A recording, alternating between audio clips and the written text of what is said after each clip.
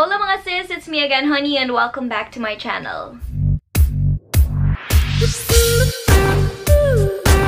So today mga sis, we are going to review another local makeup brand. Alam niyo naman ako, support local tayo dito, diba? So this brand is Kolorete Cosmetics PH. So this brand started last year. I think it was August 2019. This is a local makeup brand. Of course, they are DTI registered. Check. I don't think magkakaroon tayo ng problem sa products nila since they are DTI registered. They made sure na their products are safe. Okay, so ito na nga. So they have 6 shades of these balms. This one is called the Balm Multipot. So ayan, they have 6 shades. This one is Amore. The other one is Latina. The other one is Tango, Muddy, Muffin, and Pinkies. So, sa names pa lang ng shades nila mga sis, ang cute na. So, let's start with the packaging. So, ayan, if you could see, iba-iba yung shades ng label nila since they matched it sa kanilang parang shade talaga sa inside. So, the darker shades have darker label and the pink ones has pink label and the other one has nude. So, for the packaging mga sis, like, unang hawak ko pa lang sa kanya, it's kinda hindi naman yung pinakamabigat, pero mafe-feel mo na yung plastic na gamit nila dito or yung container na gamit nila dito is durable. So, medyo mabigat siya or makapal. Ayan. If you could see, meron siyang nakalagay, Kolorete Cosmetics The Balm. Yan yung name ng line na ito. And then, Multipot and the shade, Tango. And then, Perfect. Very good. Meron silang kung ilang grams yung nasa loob. Okay, so babasahin ko na lang mga sis. Lagay ko yung picture dito kung anong nasa likod. It says here, the Balm Multipot, and then it has ingredients. The ingredients are sunflower oil, grapeseed oil, castor oil, beeswax, soya wax, sendelilia wax, and then vitamin E. O, diba bongga? May pa vitamin E pa sila. Meron din silang shelf life mga sis, which is 24 months, which is nice. So, yan talaga yung hinahanap ko sa isang product. Merong ingredients, merong kung ilang grams yung nasa loob, and merong shelf life. So, those are like the basics na kailangan na nakatatak sa label ng product. Kasi as consumers, we have the right to know, diba? Especially the ingredients.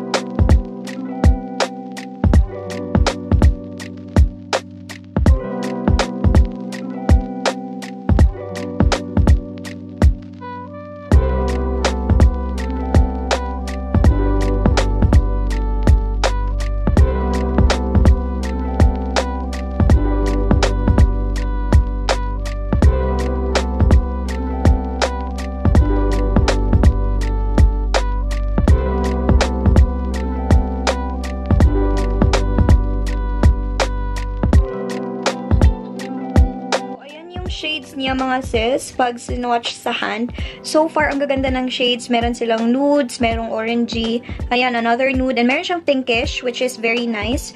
If you want like a girly look, ayan, meron din silang reddish, ayan. Wala nga lang matingkad na red, pero these shades are good for, ito for light skin, ayan, ito for darker skin tone, and then these ones for morena skin tones. And now mga sis, I want to show you how it glides on my skin.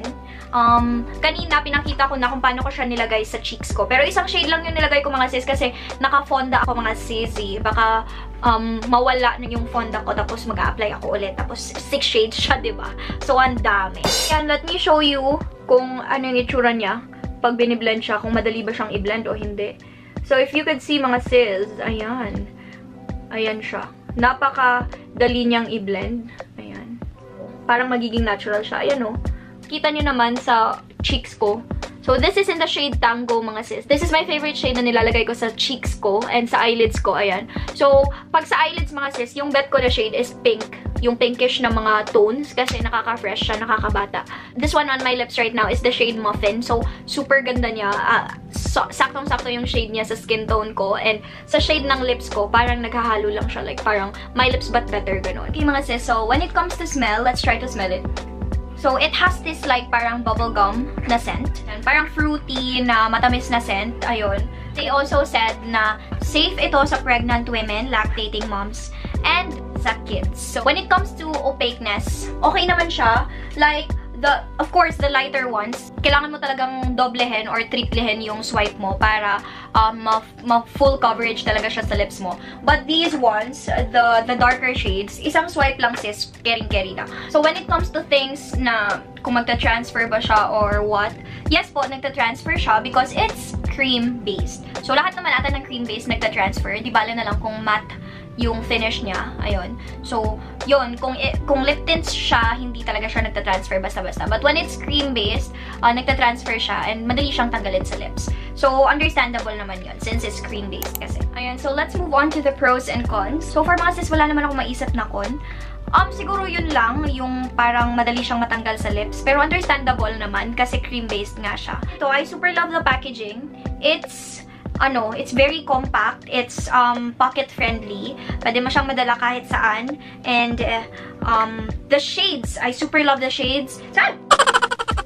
Another thing that I love about this is the shade range. Meron sila lahat from earth tones to like the pinkish, cute na mga shades. Yun, sa mga dainty shades. Ayan, meron din silang dark shades. They don't have like the loud shades, the loud pink, the loud red shades. So, mga sis, for its price of 110 pesos each, so, sobrang sulit na siya, kasi 10 grams siya sa loob. And, sobrang tipid naman kasi gamitin ng mga ganito, ng mga multipots. Like, ilang months mo pa siyang magagamit. So, now, let me share with you yung mga favorite shades ko. Actually, mga sis, ang dami kong favorite. So, yung favorite shades ko dito are si Tango, si Pinkies, and si Muffin.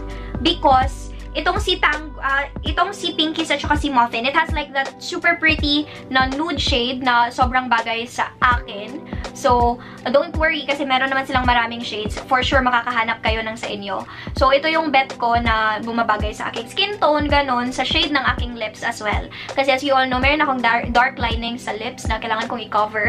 So, hindi talaga siya nababagayan ng kahit anong like lipsticks. Especially the ones that are very light lang yung dating niya kasi hindi siya naka-cover. And also, I super love Tango because this has like the pink shade. Ito yung favorite kong pinang-blush on. So, ayan, nakaka-fresh siya mga sis. Oh, another con pala is that it doesn't have like a seal. Ayan, it doesn't have a seal. But, you can actually know if nagamit na ba siya or hindi. Kasi, makikita mo sa loob kung may streaks na ba siya or what do you call this, fingerprints. So you can visit Kolorete Cosmetics PH sa Instagram. So ilalagay ko yung link below and itatag ko sila dito sa screen para makita nyo. And also meron na silang Shopee. I will put the link below as well. So yun lang mga sis for this product review. Don't forget to follow me on Instagram. It's @blissihon. And meron akong ongoing giveaway right now. Don't forget to hit the thumbs up button and the subscribe button down below para ma-notify ka sa mga next na videos ko. So I think that's it for today. Thank you so much for watching this video till the end. Goodbye! I do this for you. I do this for my sister, my wife and my kids, cause they part of the team. I do this for all the naysayers and haters who made me one of the greatest. I know it kills you inside, that's why I do this for you. I do this for my father, who I've only seen from time to time in my dreams. I do this for you. I do this for my mother, who's finally clean, no longer a fan. I do this for you. I do this for my sister, my wife and my kids, cause they part of the team. I do this for all the naysayers and haters who made me one of the greatest. I know it kills you inside, that's why I do this for you. I do this for the kids who sit a bit outside the mix, who maybe cope through humor just to fit in for a bit, who never let the world know when depression's setting in. To all of those who know you, that impression don't exist, and it ain't counterfeit, it's just a way to counter it. I'm living things I dreamed about, I still encounter it. It ain't something that a cigarette or alcohol can fix, but all because of it, I flipped it quick, went on to write some hits. This a success, off another breath. This the first step in searching to be nothing less than be the best in what you do to prove their strength in being you. Learn so much in chasing dreams that I never would in school. Depends on where your passion lie, just no passion never lie. Life presents distractions, but your actions have to fortify the things that you believe in. Have to scream it like a battle cry and leave the ones who didn't looking stupid while they're asking why. Couldn't lie, I really do this for the ones I love. Those who treat the music as a vice and lyrics like a drug. Those who need advice on how to lift their spirit high enough to break out of the box they make up lives they know aren't good enough. Just because it's how it is don't mean it's how it has to be. This is what the uninspired testifiers fail to see. Jealousy results from being that which others fail to be, and if it means you're not with me, that honestly sounds fair to me. I do this for my father, who I've only seen from time to time in my dreams. I do this for you. I do this for my mother, who's finally clean, no longer a thing. I do this for you. I do this for my sister, my wife and my kids, cause they part of the team. I do this for all the naysayers and haters who made me